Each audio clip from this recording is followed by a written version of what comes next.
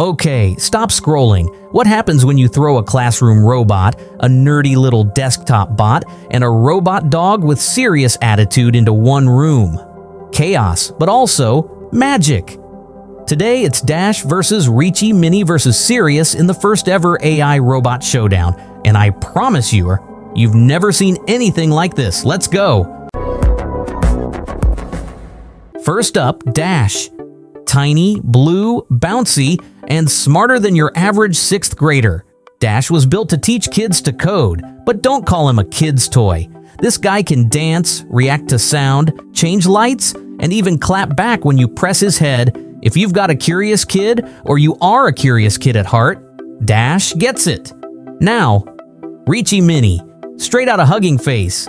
Yeah, that Hugging Face. He's like if Wall-E learned Python and moved into your office.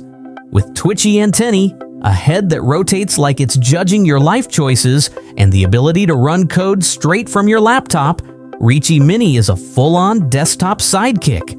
You don't even need the robot to start. Test your code in a simulator first, then bring it to life later. And then there's Sirius. A robot dog? Sure, but this thing, it's like a cyberpunk puppy with personality. It can jump, dance, bark, stare into your soul, and even, pretend to pee. It's packed with sensors, emotion, and moves smoother than my dance floor game on a Friday night. Alright, who actually listens? We gave them each simple commands. Dash, say hello.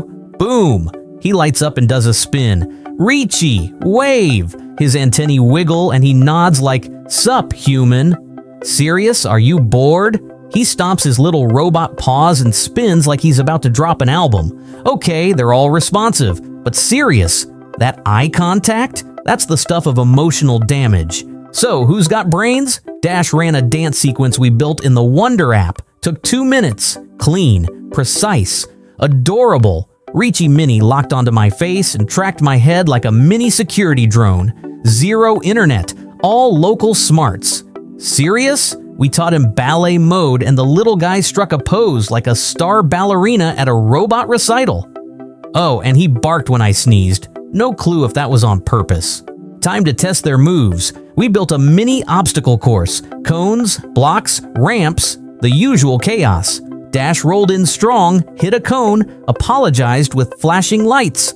Reachy got lost. He was spinning like he was buffering in real life. Sirius hopped over the ramp, spun in the air, and bowed at the finish line. I'm not saying he showed off, I'm just saying if he had sunglasses, he'd wear them indoors. Dash is all about the apps. Blockly, Wonder, Path, just drag and drop. Even my grandma could figure it out. Reachy Mini? Python, baby! And coming soon, Scratch and JavaScript, the whole squad. Sirius, app? Check. Game controller? Check. VR headset to see what Sirius sees? Check. It's like having a dog, a drone, and a gaming console in one. Now here's the twist. There's no single winner, because here's the truth. Dash is the teacher. For families, classrooms, and first-timers, it's perfect. Reachy Mini is the builder. If you like to code, hack, and push limits, this one's for you. Sirius? He's the showstopper. If you want something alive, unpredictable, and packed with attitude, Sirius brings the drama. So you tell me, who wins the crown? The whiz kid, the brainy bug bot, or the dramatic robot dog? Hit the comments. Let's argue. And if you want to see these 3 robots do something completely ridiculous, like cook eggs, build a Lego city, or go camping in the living room, smash that like button and subscribe Technology X AI. This is just the beginning.